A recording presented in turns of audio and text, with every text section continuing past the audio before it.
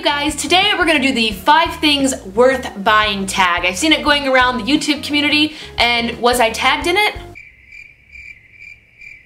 No. It's just like high school. She doesn't even go here. So I took the liberty of tagging myself in this video. I really like the idea of all the budgeting YouTubers coming out and actually saying things that they do buy that are expensive but are worth it to them. So here are my 5 things that are expensive but worth buying. Number 1 is new professional clothing and really nice shoes. For me, having a professional wardrobe is very essential because I work a day job, I run my own business, and I work in theater, so I always have to present myself in a nice professional way that shows directors and people that they want to work with me.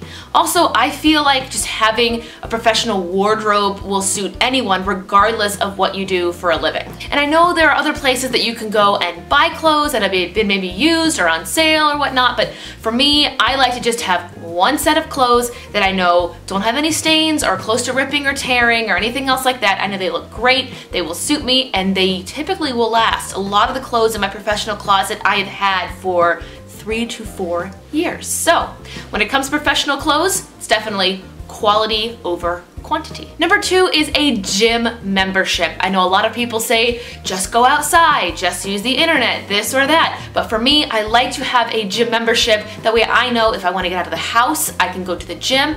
If it's raining, I can still go for a run. And the gym I go to is $20 a month, so essentially $5 a week. And it has a full calendar of classes. They have like Zumba, cardio, cycling, yoga. They have all these different classes and they're available every single day.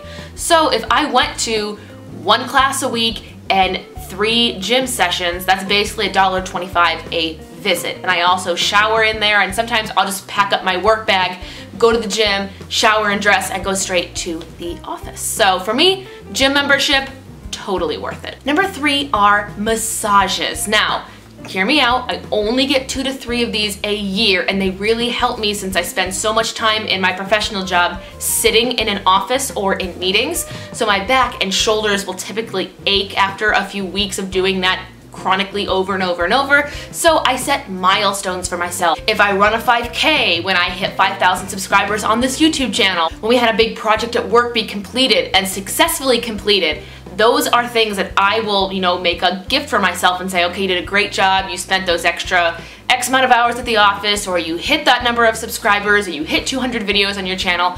That is when I will set aside a massage. I know they're expensive, but they are worth it to me because I come out of them and I feel so much better. My back and shoulders don't hurt as much, and then I get to set my next milestone. Number 4 is central air conditioning and heating. I live in the Midwest where we experience extremes of all 4 seasons. Well, really just summer and winter, because Ohio doesn't know when to make it spring or fall sometimes. But regardless, to me, I will sleep so much better, I'll feel so much better if I am not, boiling hot in the summer or freezing in the winter. I don't go to any extremes, like I don't put on the heater when it's 50 degrees outside. I wait till it's a really cold temperature and I'm just uncomfortable in my house. Same with the heat. If it is any lower than like 75 outside, I will not put the AC on. I'll actually just open the windows and let the air come in and circulate. But I do use my air conditioning and my heater. And number 5 is no surprise to anyone and a basic white girl's dream. It is Starbucks. I know it's not the cheapest option, but to me, there is one everywhere I go. I have the app for it, there's a drive-thru for it. I know exactly what I'm gonna get every single time. And for me personally, the baristas in my area know me because I edit a lot of these videos at their coffee shops. And the day I hit 5,000 subscribers, they actually celebrated with me. They gave me like a free drink when I didn't have one, and they just said, congratulations, we see you in here working so much, and you write emails and you edit and you speak to people. You do all this work for just your nice little hobby, and here is a drink for you.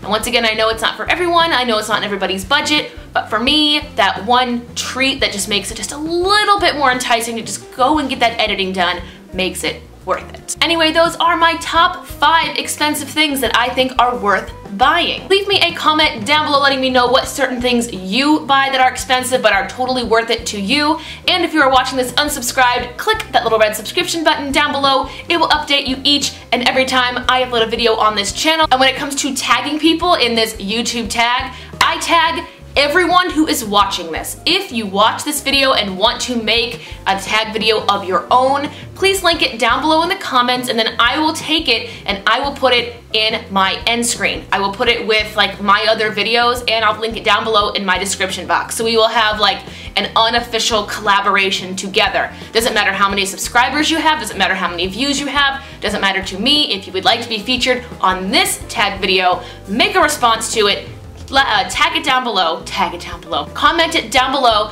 I will watch it, and then I will put it at the end of this video in my end screen. So you are all invited to make a top 5 things that are expensive that you think are worth buying video. Thank you so much for watching mine. Have a great day, and I will see you in the next one. Hey, are you expensive?